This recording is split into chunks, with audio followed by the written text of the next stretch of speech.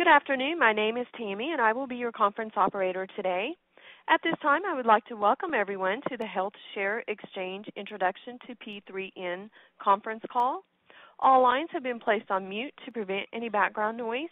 After the speaker's remarks, there will be a question-and-answer session. If you would like to ask a question during this time, simply press star, then the number 1 on your telephone keypad. If you would like to withdraw your question, press the pound key. Thank you. Pam Clark, Senior Director of HealthShare Exchange, you may begin your conference.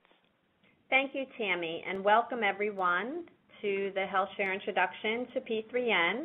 As Tammy mentioned, I'm the Senior Director here at HealthShare Exchange, and with me I have the Executive Director, Martin Lupinetti. We have our intern, Matthew Bastian. Daniel Wilt, who will also be presenting with me today, is our Senior Director of Information Technology, and our Administrative Assistant, Angela McNamee, here is at the office with us. On the line for HealthShare Exchange, we have our legal counsel, Helen Oshislowski and Jill Osurkis. In addition, we have presenting to us this afternoon from the PA eHealth Partnership Authority, Alan Price, who's a technical architect, and Kay Schaefer, the P3N System and Certification Manager. I wanted to let everyone know that this program will be recorded so we can make it available to those who are not able to be on the call today. This is a WebEx, and on the WebEx there is a chat function. If you have questions during the presentation, feel free to type your question to everyone, and we will try to field those questions as we go. However, know that there will be a question and answer time at the end of the presentation. We have allotted about 10 to 15 minutes for question and answers. So without further ado, I will walk you through our agenda and we will start the program. So you will hear this afternoon about the authority, who the authority is, and what the P3N is. We will hear about the services that are provided through the P3N, including the Public Health Gateway. There will be a description of how the Master Patient Index is established and the ability for patients to be discovered and determined through the Health Information Exchange. We will describe the consent management approach that is used in compliance with Act 121. Also, both the Authority and HSX will describe how our provider directories work individually and in concert with one another. You will hear about the certification process that is underway as HSX is in the process of becoming certified by the Authority for participation with the P3N. And ultimately, we hope by the end of the program, you will have an understanding of the value and benefits for HSX's participation with the P3N as we continue to determine that option for our Health Information Exchange. Last but not least, we will ask you for your support in legislative advocacy so that hopefully the legislators will see fit to ensure that there is the appropriations needed to continue the authority and the P3N for the services. Finally, we will have a question and answer session, as I've already mentioned. So, Kay Schaefer, I will turn the program over to you. Thank you so much, Pam, and good afternoon, everyone. I'm glad to see we've got so many people that were able to join us on this call today. I want to start in with introducing the authority and her background and some information on how we got here. Through an exhaustive effort, the stakeholder community came together in about 2011 to develop our first strategic and operational plans. This group recommended pursuing legislation that would create a Health Information Exchange authority as a governing entity. As a result of these efforts, Senate Bill 8 was introduced early in 2012, and thanks to the efforts and strong support of our stakeholder community, Senate Bill 8 passed unanimously in both the House and the Senate on June 27th of 2012. Then on July 5th of 2012, Governor Corbett signed into law Act 121, of 2012. We're moving to slide 5 now. Act 121 designated the Pennsylvania eHealth Partnership Authority, or known simply as the Authority, as an independent state agency to be governed by a board of directors. The board consists of 15 members and 2 ex officio non-voting members.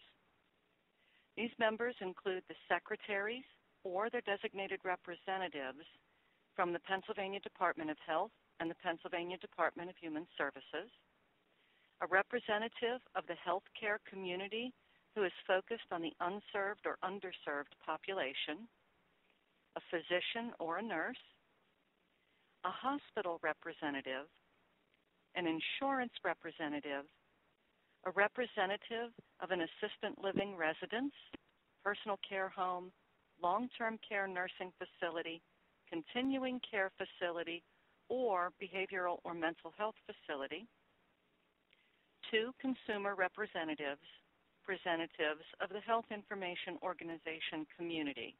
3 are appointed by the House, and 3 are appointed by the Senate. Act 121 also laid out a number of tasks and requirements of the authority, including those you see on this slide. The authority was charged with developing, establishing, and maintaining a statewide electronic health information exchange to promote efficient and effective communication among healthcare providers, payers, and participants, to create efficiencies and promote accurate delivery of health care, and support the ability to improve community health status. It requires us to develop and maintain a directory of healthcare providers' contact information to enable participants to share health information electronically, to develop and maintain standards to ensure interoperability, develop and maintain a registry of patients choosing to opt out of health information exchange, along with procedures to re-enroll into that exchange, to develop criteria for the approval of participants in this HIE, and this is the certification package that we'll speak to later in the presentation. Act 121 also requires the authority and its board to establish and collect fees to sustain the services that are being provided, to establish advisory groups, and to elect 2 ex officio board members, develop and conduct public information programs to educate and inform consumers and patients about health information, and to submit an annual report to the governor and the legislature that includes the activities of the authority for that year, such as expenditures, a list of contracts, and a summary of any reported breaches. Moving on to slide 6, so who exactly is the authority? The organization chart on this slide is currently being updated, so some of the information you see here is a bit out of date. But as you can see, we do have an executive director and a chief counsel who both report directly to the board and who, along with the deputy director, manage the work being performed by a variety of employees. In our current organization, the role of the privacy officer is also assumed by our chief counsel. That work is supported by a policy manager. We do have a press secretary and administrative assistant who both report to the executive director, but the business analyst role you see here has not been filled. There is a program manager and a technical architect who both report directly to the deputy director. The program manager directs the work of the administrative officer and a contracted legislative liaison. The fund development role is no longer a part of our organization. The technical architect manages a business analyst, which replaces the system administrator role you see here, and 2 contracted staff members supporting the public health gateway. The IT policy and procurement manager role was eliminated. So that's a brief overview of how we're set up as an office. Let's move on to slide 7. And this then is a brief overview of the P3N. It shows very, very high-level view of the nature of health information exchange in Pennsylvania. The Pennsylvania Patient and Provider Network, which is known as the P3N, acts really as a hub of connections for any of the HIOs wishing to exchange information with each other. The HIOs may connect either as an XDS participant or as an XCA participant. An XDS participant being a cross-community document sharing standard developed by an organization known as Integrating the Healthcare Enterprise, or IHE. I'm not going to go into technical details on the two types, but wanted to give you some information there. XCA is known as Cross-Community Access, again, an IHE standard. Both of these types of participants will have full access to the P3N services, but the XDS participants will be contributing to a record locator service, whereas the XCA participants will not.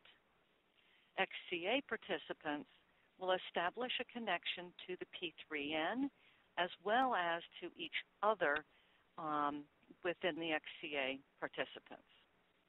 It's important to note that the P3N does not store any of the clinical data. It only acts as the pipes that connect these organizations and allow the health information exchange. As you can see on this slide, we have two XDS participants. St. Luke's University Health Network is currently live in the P3N. They went live last fall. And we have Tapestry, who's planning on being live this fall, probably in the November timeframe. We also have 3 XCA participants. We have HealthShare Exchange, who is currently in the onboarding process and is hoping to be live by October of this year. And we have Clinical Connect, hoping to be live by November. And KeyHigh, who is looking at this year, but we're still determining their actual dates. There are a couple of other participants who have shown interest in joining the community, but they're still in very early discussions yet. And we have several neighboring states who wish to connect with us this year that are not yet represented on this slide, as those conversations are still in the early phases. On slide 8, we provide a view of the services that are available and kind of the network itself. The bottom box on this slide represents the foundation of health information exchange in Pennsylvania and includes the patients, providers, pharmacies, labs, and other organizations and entities that are directly involved in the care of the patients. These entities connect to certified HIOs for access to the P3N services, and those services are represented here as the red buckets within the blue box. These services include the provider directory, the master patient index, record locator services, opt-out registry, and the public health gateway. And we will talk more about these in our upcoming slides. Although not currently in place today, our contract vendor, Truven Health Analytics, will allow us to also connect to the Healthy Way for access to federal agency exchanges, as well as potentially to other states and territories. Moving to slide 9, with that background in place, let's start looking at some of the services themselves, which are being provided by the P3N. The first is the Public Health Gateway, or the PHG. The PHG is a very important part of the puzzle, as it enables a secure, single point of submission for public health reporting through the HIOs to the state agencies. The authority is currently testing the exchange for electronic lab reporting and clinical quality measures, or CQM reporting, and both of these services are expected to be fully live and available in July of this year. Following that, access to the Department of Health's immunization registry and cancer reporting are expected to be available in the August timeframe of this year, followed by access to syndromic surveillance in September of this year. The authority is also seeking additional federal grants for next year, which, if received, would be used to make this public health gateway functionality bidirectional, meaning not only would entities be able to submit data to those state agency registries, they would also be able to pull information from them. And we also hope at some point in the near future to be able to provide access to additional state agencies and their registries. It is important to note with the Public Health Gateway that all data is securely transmitted from the HIOs to the Public Health Gateway itself. At no time are messages opened or viewed until they arrive at their final destination at the state agency. So we'll move to slide 10, which gives you a pictorial view of the workflow and the data flow of public health messages. Messages are passed from a provider's EHR or electronic health records system to the HIO they participate with.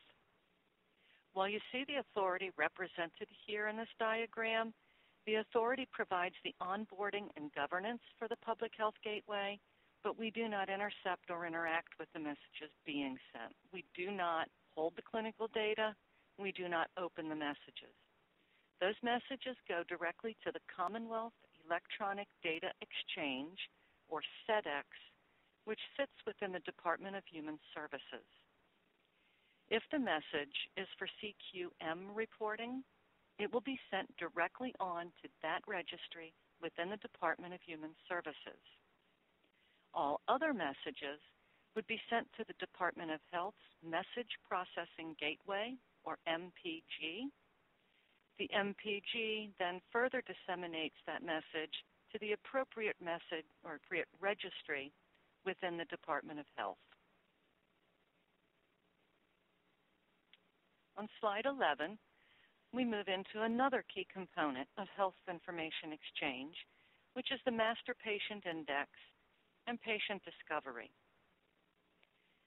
The P3N includes an enterprise-level MPI, Master Patient Index, which provides a global patient identifier. Our MPI is fed by data from the Pennsylvania Department of Health's Immunization Registry, the Pennsylvania Department of Human Services MPI, and from the MPIs of our connected HIOs. This enterprise-level MPI enables patient consent management in support of our Act 121 requirements. The MPI provides seamless patient matching at the P3N level based on all available demographic information and enables matching of patients with medical records that are maintained by disparate systems. While the MPI may be accessed via separate P3N provider portal, it does also allow seamless access from the provider's EHR system. With only one HIO currently live in the P3N, the MPI today contains over 6 million patients, and we currently have only 8 patients who have opted out. This brings us to slide 12.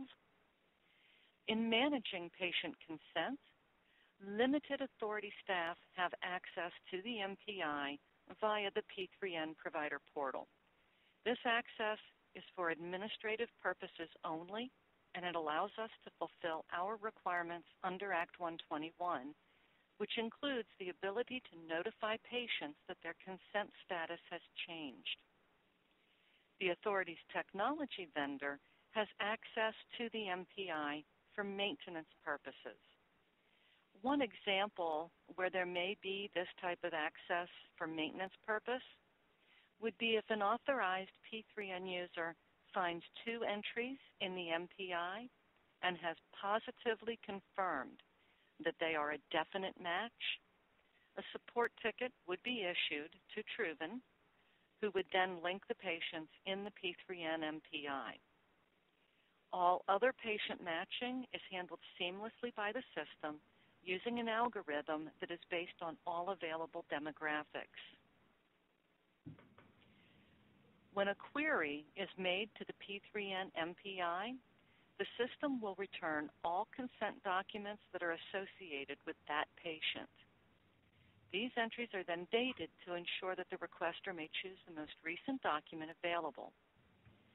Provided that the patient has not opted out, the system will then provide a list of documents that are available from all of the XDS participants, and it will contain a list of patient IDs from other XCA participants who also have that patient registered in their systems. As a result, the requester may then choose to request a document from an XDS participant, or if the requester is an XCA participant, they may request a list of documents available from other XCA participants. I'm going to move on now to slide 13 and let Daniel Wilt speak a bit more about the HSX-specific MPI. Daniel? Yes, so part of our effort with HealthShare Exchange is to get connected with their registration pieces to register our patients inside of the statewide MPI, and so that'll be happening over the summer. We'll start doing testing around that. But this is just the number of patients that have been growing in our MPI. So far, we're up over 600,000 now. The gross is the number of entities that overall, and then the net is actually the number of unique entities that are inside the MPI. And so this is growing rather fast. We had a couple of big loads from a couple of the payers that really kicked up 400,000. And then from the ADT fees that we've been receiving since March, this is actually growing about between 8,000 and 10,000 unique entities a day, to be honest. I'm keeping track and watching the numbers as they grow. So obviously the Southeast Philly region is about 4 million, and then you add in South Jersey is another 2 million. That a good portion of them come across the bridge for health services, and so we think the total population is probably around 6 is what we expect to be kind of fully built out. And so we're quickly getting to some quick MPI numbers that are getting us close to that 6 million. So that's the update from HSX. Okay, this is Pam Clark, and I'd just like to interrupt at this moment to see if we can take a pause and see if Tammy can open up the option for participants to ask questions, since you covered a lot of information. So I think before we go through the next set of information on the agenda, that we would allow for some questions at this moment. Excellent. Okay, at this time, I would like to remind everyone, in order to ask a question, press star, then the number 1 on your telephone keypad. Again, that is star number 1.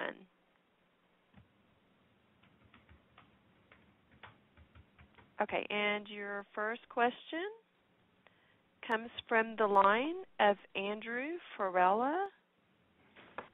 Hello. Just could you please repeat the distinction between XDS participants and XCA participants? I just didn't quite understand the distinction, and it went a little too fast for me. If you could just repeat that, please. Mm-hmm. Certainly. Thank you. XDS participants actually make a single connection to the P3N. They do register their clinical documents in our record locator service, which is basically a card catalog of records that are available. We do not hold the clinical data at the P3N. So when an XDS participant queries for records, all of their queries do pass through the P3N itself. With an XCA participant, they're still going to use our master patient index. They're still using the P3N for consent management, but they're not actually registering their documents in our record locator service. So the P3N acts as a gateway between those two types of participants. For instance, the XCA participant, if they want to query a document, and if you see on this particular slide here, if a provider within HSX is trying to query a document from St. Luke's, who is an XDS, that query would pass through the P3N's gateway. However, if a provider at HSX would like to query for documents that are at Clinical Connect, HSX and Clinical Connect would have a direct connection there amongst themselves. The P3N would simply provide you with the patient IDs of the other XCA participants who may have information on that patient. Okay, Does that help you out? Yeah. Okay, I'd like to just jump in too. And so to answer your question, Andy, we have a choice. We can either choose to do an XDS connection or XCA connection. We chose the XCA connection because it's less information that we register with the state, so we aren't registering any documents with the state that's actually staying with us. And so as a decision point for HSX, we wanted to make sure that we minimize the amount of stuff that we were passing up there and also have the same functionality, both work the same way in the fact that we get the information across the network, but it just works in two different ways. That's very helpful. Thank you for that clarification. Any other questions, Tammy? Yes, your next question comes from the line of Gordon Zeese. Can you hear me? Gordon, good afternoon. Hi. I'm actually not asking the question. Laura Ripp is. Hi. Oh, okay. Hi, Laura. Hello. Just wanted to get some details on the software that you're using, that middleware piece that adjudicates the identity, that does the MPI, and the nature of the matching algorithms and what type of technology, probabilistic models or other types of technology that you're using to actually secure those matches. Do you want me to give an attempt to answer that, Kay? Yes, please. Everyone, Okay. This is Alan Price, our technical architect. Hi. Yes, the MPI is based on our Truven Analytics is our contractor, but the product solution and stack is from a company called Care Evolution, and their MPI, it's a proprietary MPI, and they use both a probabilistic and deterministic algorithm to do the matching. And we've had other sessions. If you're interested, we can get you more information on how the algorithm works, but it's a combination of deterministic and probabilistic. And the way there's a PICS manager that manages the identities from different organizations that does the linking. And we get reports. We can look at them monthly about how well that linking's happening. So, all the feeds to our P3N PICS manager or MPI are based on IHE standards. So when patients are registered, they use the IHE standards for PICS feeds or HL7 ADT feeds, particular type of feeds to feed our MPI. And then also they use the same feeds for keeping the demographics up to date and also for merging patients. Okay, thank you very much. Okay, and your next question comes from the line of Jeffrey Martinez. Yeah, hi. It's actually from Doug Powell, who's here with me. Hi. I was wondering if we have existing interfaces to the state. We have an existing immunization bidirectional, actually, with the state interface, and we're soon to have a syndromic interface. How does this affect those existing interfaces, and will we be expecting to move them over and convert them to this model? Alan, would you be able to answer that for us? I think so. I think right now I bring up the Public Health Gateway, which will create an opportunity for providers to then submit to the registries through the HIOs, or they can continue using the existing methods that they're using. But we're encouraging through the state to begin thinking about using a single connection through an HIO for the 4 registry submissions and CQM to our submission to our Human Services Department. So you can keep those current interfaces active. I think you'll be encouraged over time to think about moving to a single connection to an HIO and using that service. but there's no set timeline at this point. Well, there is some timelines for when these things will become available. For instance, I know the HSX is in the onboarding process right now, and I think electronic lab reporting will be the first interface that will be available to the providers through HSX, followed on, I think, with the cancer registry. I don't know if Kay has in her slides anything about the timing, but by the end of the year, or by October, I believe, all 4 Department of Health registries will be available for submission through the HIO and through the P3N. Now, I'm sorry, my apologies. What I was referring to is the sunsetting of the current existing interfaces to move to this. I'm not aware of a date for that. As far as I understand, that has not been decided. Okay, thank you very much. Sure. Tammy, again, if you would like to ask, I'm sorry, go ahead. If there are no other questions in the queue, I'd like to move on. Okay, we do have one more. All right, we'll take one more. Thank you. Okay, this question comes from the line of Colleen Saul. Good afternoon, everyone. Thank you for the presentation. I actually have a question with regard to the Public Health Gateway. So we are struggling to actually implement state because the state is so inundated with requests for meaningful use.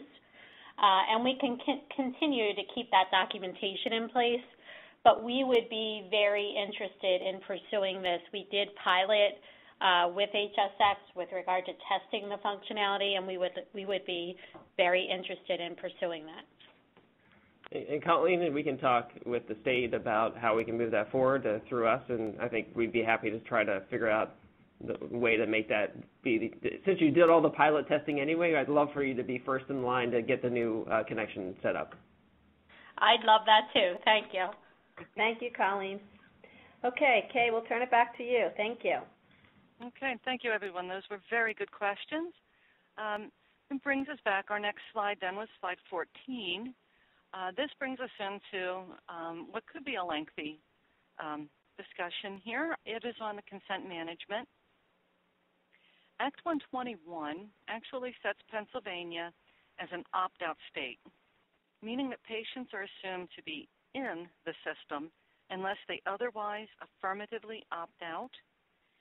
Consistent with state and federal law, patients must be notified about the connection to the P3N before the HIO can move into a production environment or a go live in the P3N. And there are a number of methods that are available for such patient notification. The authority actually leaves that decision up to the HIOs because it's based then on their business models. But perhaps the most efficient method, and typically the most popular method, is to update the Notice of Privacy Practices just to alert the patients that their data may now be exchanged across other organizations. Act 121 also requires the authority to notify the patient once they are included in the opt-out registry or their status has otherwise changed. This notification includes a copy of the completed consent form signed by the patient with some of the data redacted, and in a couple of slides I can show you what that is. The notification is accompanied by a letter which, among other things, instructs the patients to contact the authority if they did not intend to change their consent status or if they have any questions. Slide 15 to continue. There are currently a few different ways for a patient to opt out. They may do so at their provider's office, or they may do so directly through the authority. In cases where the patient completes the consent form in the provider's office, the provider is required to upload the signed form into their system. Providers may also use the Pennsylvania Patient and Provider Network Provider Portal to change a patient's consent, and that likewise requires the consent form to be uploaded. In either case, this triggers a transaction to the P3N, which registers the change of consent and stores the opt-out form in the P3N consent registry. Limited authority staff have access to a daily consent report which is used to enable the authority to download that form and then notify the patient accordingly. Patients may also choose to download the P3N opt-out form from the authority's website, and then they can return that signed form to us either via U.S. mail or a specific resource account that we have through email. When the authority receives an opt-out form, an authorized staff member here logs in to the P3N provider portal, accesses the MPI to see if that patient already exists in the system. If a definite match is found, meaning all provided demographic data matches exactly, then the staff member will upload that consent form and change the consent status as requested.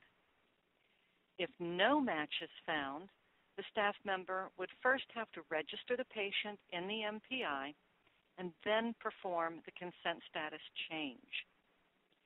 In cases where a possible or likely match is found, but some of the information is different, maybe a different street address or a different city, in those cases the authority would contact the patient to either confirm a match or identify that it is not a match and they need to register this person as a new patient in the MPI.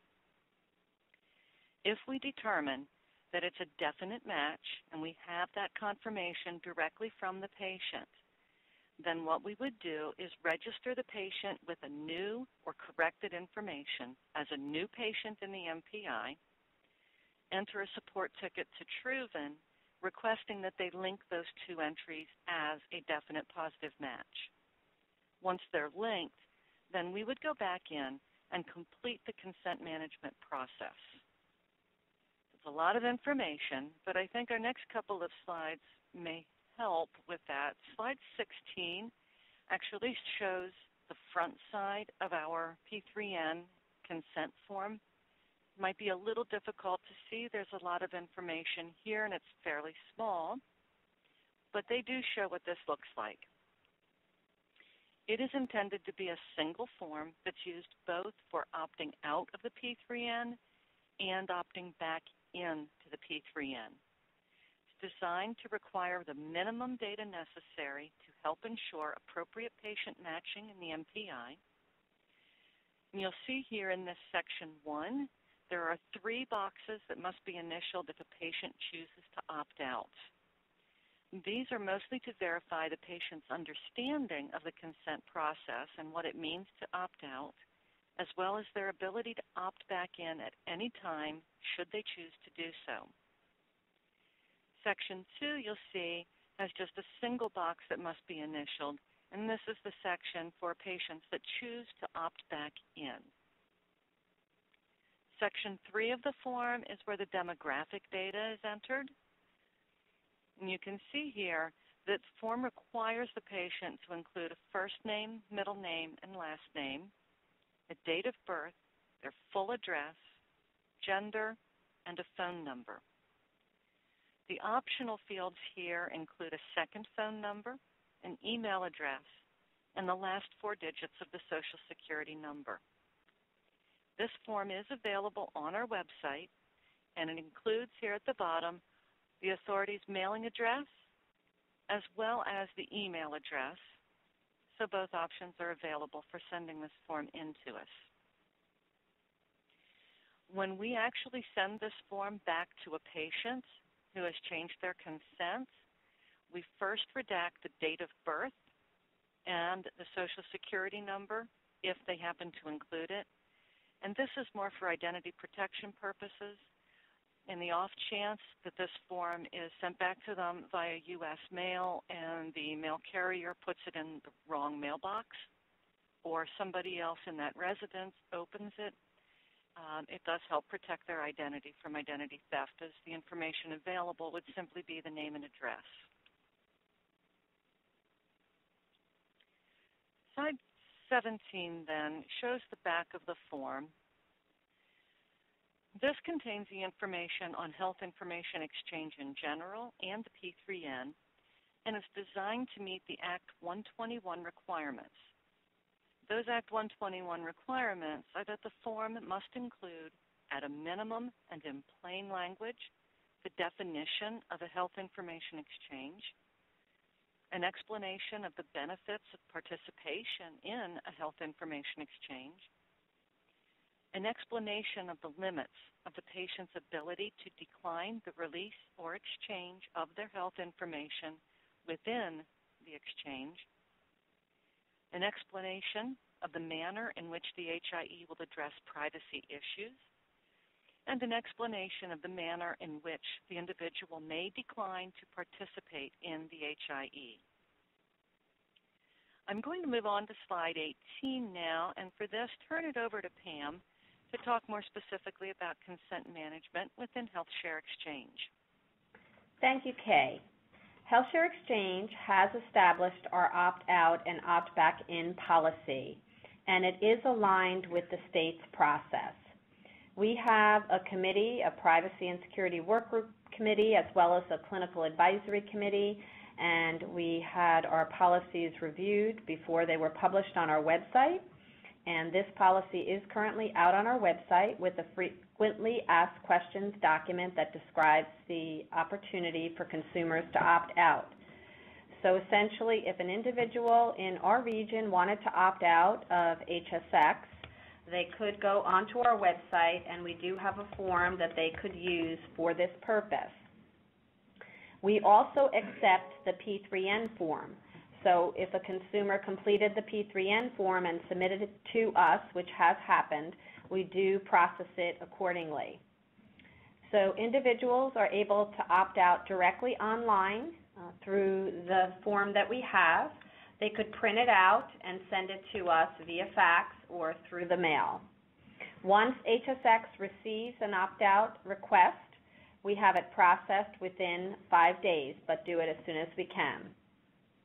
I want to be clear, although we are not going through our use cases on this particular WebEx and educational program, that some of the use cases that we have in production and the technology that we use for those services today are not available for patient opt-out. So we have a use case where we deploy direct secure messaging, and HSX in those instances acts as a conduit. So we cannot prevent those messages from being sent from one entity to another, and we are not opening the messages, so we don't know what patient information is contained in them. We are not able to offer the opt-out for any direct services. Our encounter notification service, ENS, also leverages the direct technology. And similarly, there is not an opportunity for an individual to opt out of that service. In addition, per our policy, if there is a legal requirement for data sharing and reporting, individuals cannot opt out of that either. So examples of that would be some services that have already been mentioned on this call, such as the immunization reporting or the reporting of certain laboratory results. We do have the opportunity for consumers to opt back in, and that would, of course, supersede any previous opt-out for an individual. There are the same mechanisms for opting back in, online, fax, or mail, as there are for opting out. I want to let you know we have received some opt-outs. We have processed them, but at this point in time, because we did not have our clinical data repository available, there is nothing for an individual to be opted out of in actuality.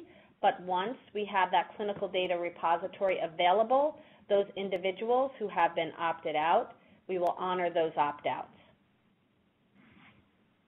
I'll turn it back to you, Kay. Okay. Thank you, Pam. Slide 19 moves us into the provider directory, the next service in the P3N. The P3N provider directory includes both individual and organizational categories classified by provider type, specialties, demographics, and service locations. It is available through the P3N provider portal, and it's based on 3 key data sources: the National Plan and Provider Enumeration System, or NPES, Pennsylvania Department of Health licensure data, and the Pennsylvania Department of State licensure data. It includes the license information, such as status and expiration dates, as well as the source of the information, and it can accommodate direct email addresses as well. I don't have anything more on this, Alan. I don't know if there were any additional points you would like to bring out on the provider directory. It's a pretty high-level service for us. One common question that's asked of us is the ability to download the provider directory. And at this time, that is not possible. We have a change request in with our vendor, Truven, to determine when we're going to make that available.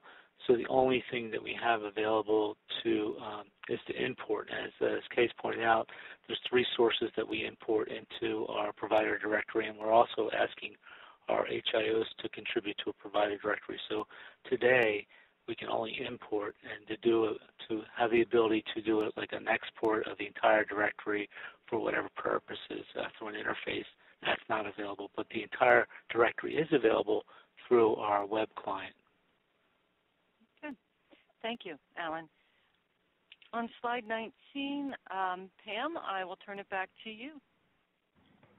Yes, so as you can see on slide 20, there is a graph that shows how HSX's provider directory has grown since its inception, and we take very good care of the provider directory as we develop it. We did develop our standard for how individuals submit their entries for the provider directory. We based it on the authorities so that we will be aligned with what they will require for us to share our provider directory with them at such time as when we would be contracted with the authority. As you can see from the provider directory, we have many of our members that have contributed direct addresses to us. This is a very organized process whereby on a weekly basis the members and participants share with us any updates or changes to their directory panels, and then we incorporate them into our provider directory, and we share that provider directory out with all those entities that are currently exchanging data with us through direct. If you notice, there was an increase in the provider directory, but then a slight decrease in May, and that's because we identified that some of the entries in our provider directory, although the physicians may have had direct addresses, that in fact they were not active, and so we had to take them out of our directory because we want to make sure that if individuals are using our directory, that they will actually be able to be sending messages and have them be received by those providers who they are sending those messages to. So we do, as I said, take a very concerted effort to ensure that our white pages are real, and we update it on a weekly basis. We can move on to governance and certification. Thank you, Pam. That starts us into slide 21. To ensure the privacy and security of patients' protected health information, as well as the integrity of the P3N, the authority is charged with maintaining a certification process for HIOs who participate in the P3N. This certification package and the process itself are driven by the HIO community, and we've just recently finished working with this group of stakeholders to develop what we refer to as version 3, or V3, of the certification package.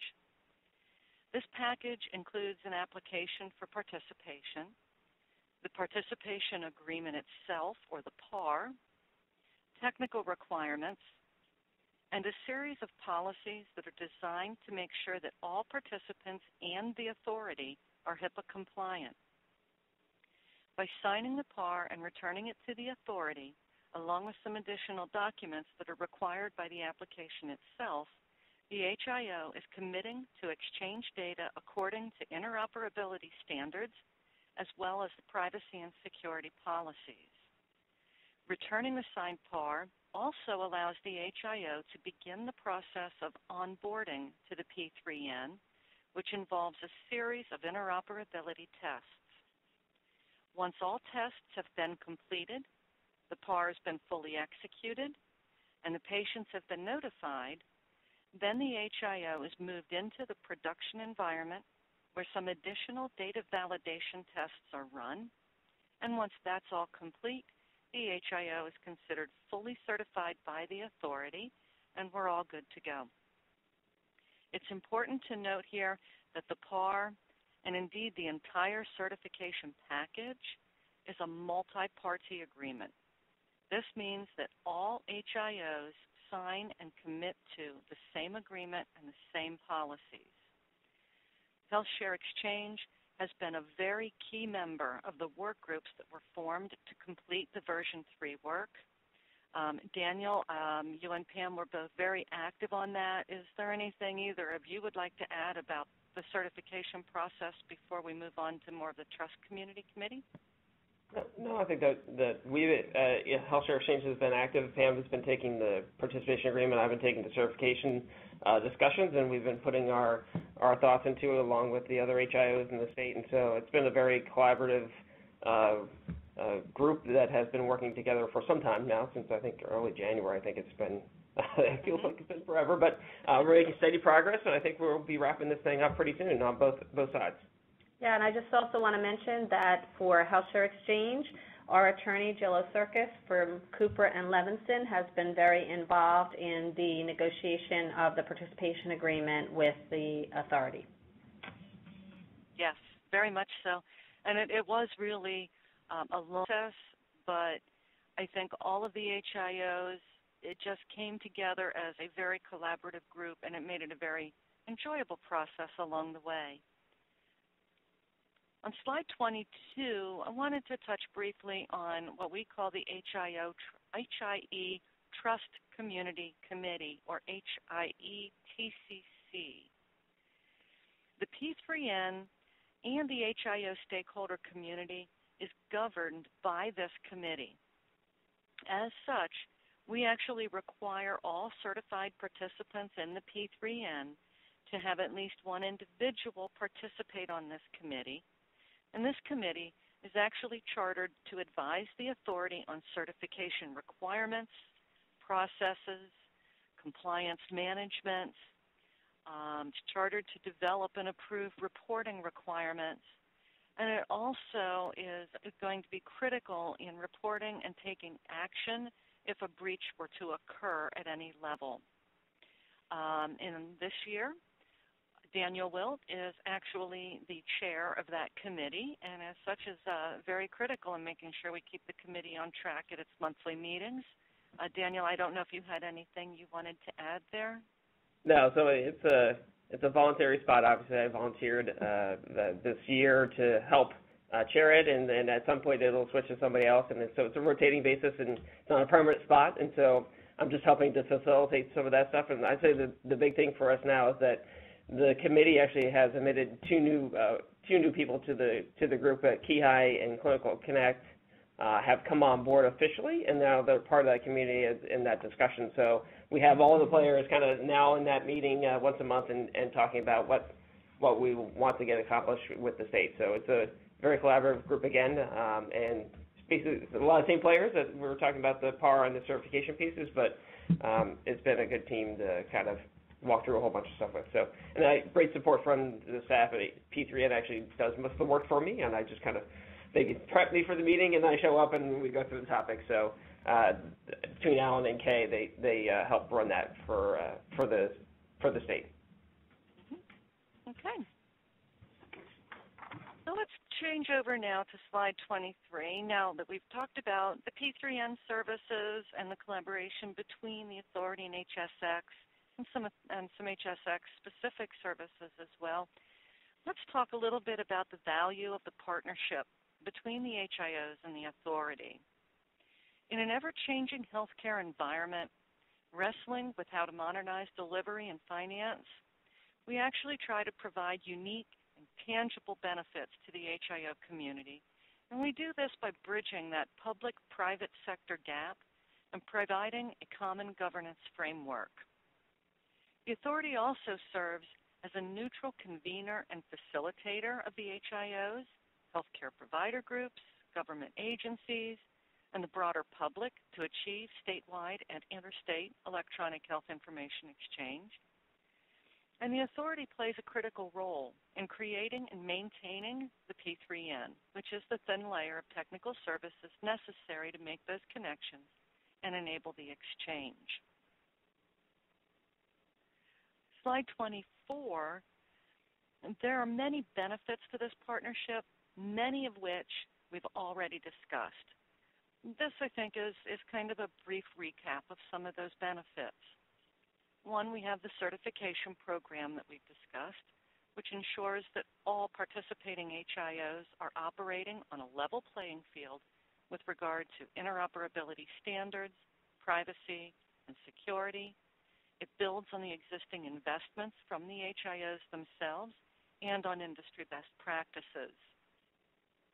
It also provides a unified legal framework. So by signing that single multi-party participation agreement, the HIOs avoid the cost and the complexity of creating and maintaining multiple legal agreements with each of the other HIOs. There are grant programs as well. The authority supports the HIOs in their development of onboarding efforts with funds that are exclusively available to the certified HIOs, and we're always pursuing other additional federal grants at every opportunity to try to get more help in supporting the HIOs.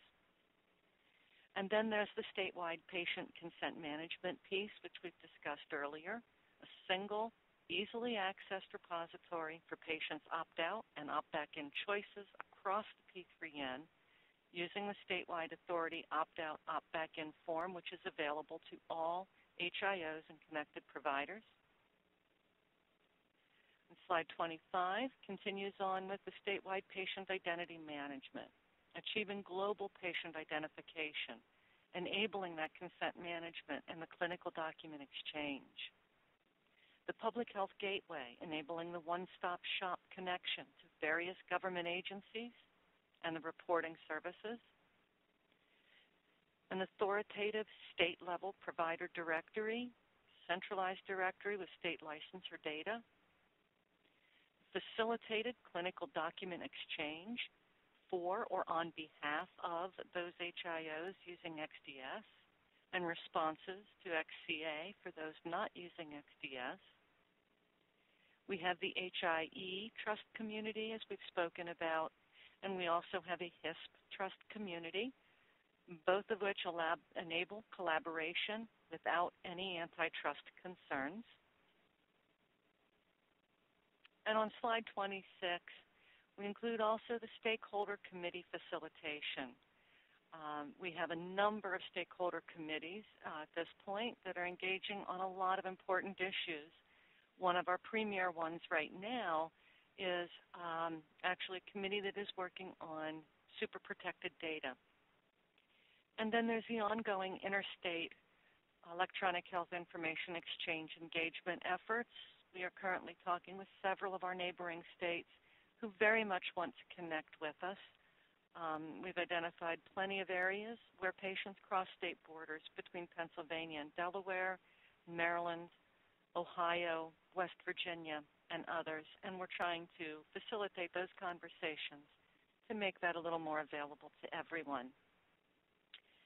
Pam, I'm going to move on to slide 27 and 28, which talk about some of our advocacy efforts, and turn this to you for a bit. Thank you, Kay. Before I talk about the legislative advocacy efforts, I do want to mention that HealthShare Exchange has 2 members of our Board of Trustees that also currently sit on the authority's board, and I wanted to make sure that everyone was aware of that. So Martin Chickychop who is a vice president for the Hospital and Health System Association of Pennsylvania, is on the HSX board and the authority board. And then, of course, HSX's chair, Dr. Richard Snyder, who is the Chief Medical Officer of Independence Blue Cross, also represents us on the authority board. So we do have a voice at the authority level, in addition to Daniel, who already mentioned that he is the chair of that committee. We actually have representation on the board. In terms of legislative advocacy, if we move to slide 28, there's specific ask that we have of all of you. If you would be willing to contact your legislator, it would be very important, because we're looking for there to be a full $4.7 million appropriation in this budget so that the PA eHealth Partnership Authority can do what it is expected to do and fulfill its obligation under Act 121, which Kay walked us through at the beginning of this call. It would be critical to support the health information exchange opportunities in Pennsylvania, as has been described today. As you are aware, HSX is working toward and wants to participate with the Pennsylvania Patient and Provider Network, the P3N, which is the vehicle for electronic health information exchange in the Commonwealth. We believe that that will provide faster access to clinical results for patients who are seen across the state. It could reduce redundancy of medical tests, facilitate smoother transitions, and of course, hopefully prevent any avoidable and unnecessary readmissions, and expand the public health monitoring and tracking. So what I wanted to let everyone know is that for all of you who have registered with this call, you will be receiving a copy of the slide deck after the call, along with a sample letter that you can send to your legislators. Slide 29. Slide 29 talks about the authority and HSX collaboration. So we are working together through the authorities committee process to determine and try and eliminate any barriers to super protected data information sharing. And the super protected data categories are HIV/AIDS, mental health, and drug and alcohol for the state. We are working in concert, as you can tell by today's presentation, to establish joint education programs and themes and to develop outreach tools. There's a consumer committee that our public relations staff person, Russ Allen, participates on and has worked on developing consumer education tools. Also, we are working to ensure that we do outreach in concert with the state to consumers and providers and make sure that our messages are similar so that consumers have an understanding of what health information exchange is. HSX developed our consumer brochure, and it is modeled after the states. We have a national dialogue and conversations with both CMS and the Office for National Coordinator around what we believe is important for health information exchange and what we need to support health information exchange here in Pennsylvania. And so we work together in advocacy efforts and we provide input on regulations that are being developed. And HSX has been very active in the plenary sessions that the authority has hosted annually and in other meetings that they have to ensure that we are working to better provide clinical care for the patients that we serve here in the Commonwealth. So at this point, I'd like to open it up to final questions and comments from those of you who have been so good to participate on this call. So Tammy, I'll turn it over to you. Okay, at this time, I would like to remind everyone, in order to ask a question, press star, then the number 1 on your telephone keypad.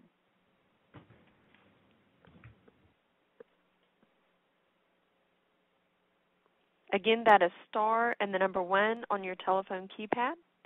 And your first question comes from the line of Gordon Zeiss.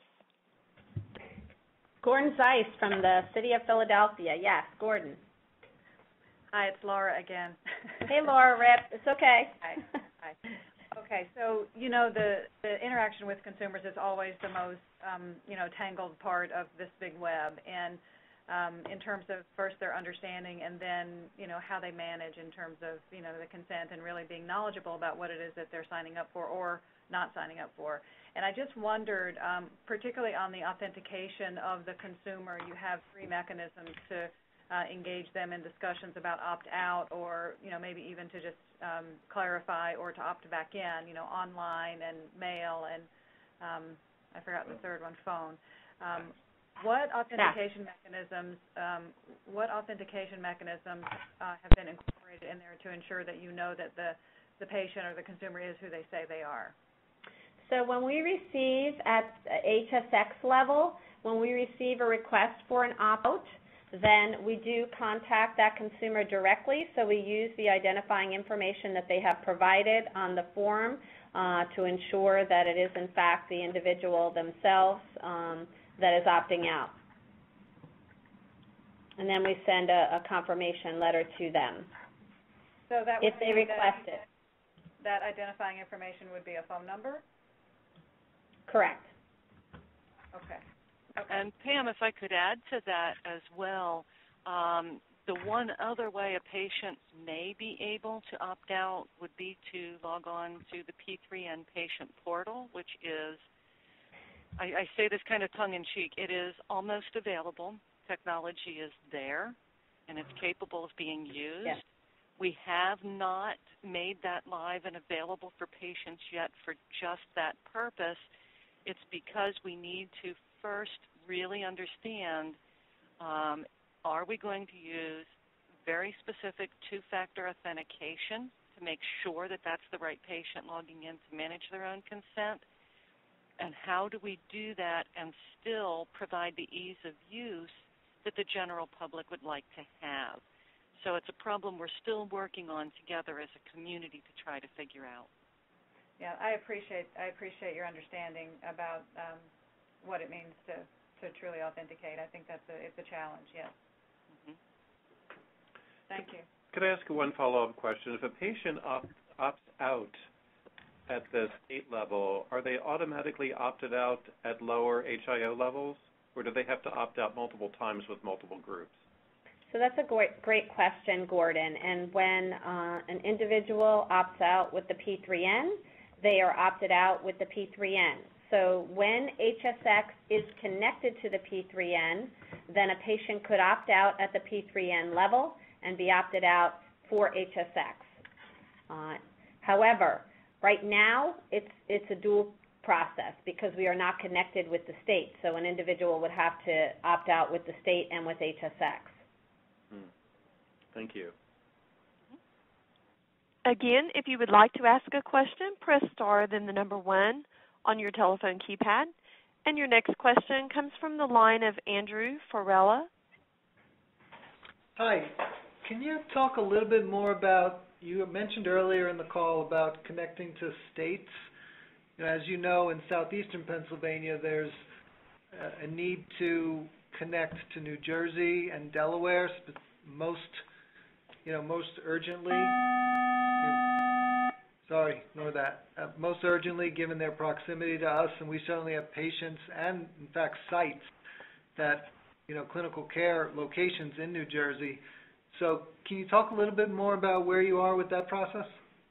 Sure, Andy Farella from CHOP. Thank you for that question. So HSX has had direct conversations with both Delaware and New Jersey HIEs regarding connecting to them. And as Kay mentioned, the state is having conversations also about connectivity outside of Pennsylvania. But I'll let Daniel speak to the status of where we are at HSX level with some of the HIE connectivity. Yeah, I think the predicates itself on the fact that we have a lot of work here in Southeast PA to get our hospital systems connected. And so one thing that we do want to make sure that when we do start to have those conversations, we have something to share that's worth on their side. And so part of that is now starting to get there, and so we've gotten some data in there. But we've talked with Delaware, Maryland, and Camden Coalition, and South Jersey, and Virtua, and others, and so I think they're kind of saying, well, when you guys are ready, then we can start to have a broader conversation. I think we're just about to the point where we could have those conversations and start to kind of push forward on that stuff. But that's just part of our thinking. It's not like we're spending a lot of time on it right this second, but that will eventually become a much bigger portion of it, because we know that the patient flows across the river are quite a number of those happen. And we do realize that South Jersey is important to the membership. So part of it's a timing issue, and as our members are aware, we really have been trying to get the admission, discharge, transfer messages from our hospitals. Right now, we have 18 hospitals that are sending those to us. We should be up to 22 shortly, but I think that those entities like Delaware would like to be able to be a recipient of those ADT messages and vice versa, so we know when patients present to Delaware hospitals and they know when they present to ours. Similarly, we thought that that would be a good use case for the Camden Coalition to take advantage of the encounter notification service. And also, as soon as our members are sharing the discharge information summaries, then we'll be able to also be populating our clinical data repository with those. So we would have a richer source for those outside HIEs to take advantage of and to connect for. So, Kay, anything further on the state side with interstate connectivity? I think that the best way to sum it up from my perspective, and then I'll turn it over to Alan, I handle more along the certification and the legal processes of it. I think where we're at is we're going to find that the longest part of the process is in negotiating the agreements between the two states. Private sector, as you know, is typically a little bit easier to deal with from a legal perspective than a state government is. So I suspect that's going to be probably one of our biggest roadblocks in this, but we are starting to look at those agreements now. From a technical perspective, I'll let Alan address that. Yes, thank you, Kay. We are talking, I guess we're in the most conversations with West Virginia and Ohio right now, and they're both part of an organization called Healthy Way, and they've signed a single multi-party agreement with them, but Pennsylvania has not. But we're looking at getting agreements with those states, maybe using the Healthy Way agreement. As Kay said, that's the longest lead time effort in connecting up to organizations across states is the agreements, and the technology seems to be pretty well flushed out. Both Healthy Way offers like these connection options that we're talking to West Virginia and Ohio about. So it sounds like connecting them technically is going to be fairly straightforward, but the agreements are going to take longer. And our intention is to try to get them on board this year with the state of Pennsylvania. Now, New Jersey, I think HSX has had more conversation with their bordering states than we have. We've talked to Delaware, who has an interest in joining the P3N, but that's about all we've heard from Delaware so far. New Jersey, very limited conversations. New York, very limited conversations. And Maryland, very limited conversations. So I think that HSX is probably ahead of us in conversing with those states for joining the network. Any other questions, Tammy?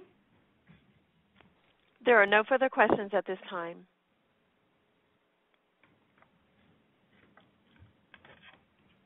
Okay. Well, thanks to everyone, to Kay and to Alan from the Authority, and to all of you who listened to this presentation and asked questions, made comments. We appreciate it.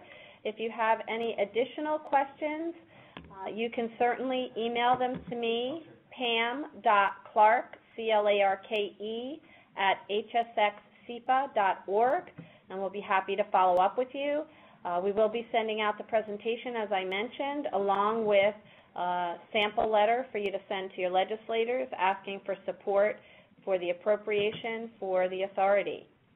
Have a great afternoon. This concludes today's conference call. You may now disconnect. Presenters, please stand by.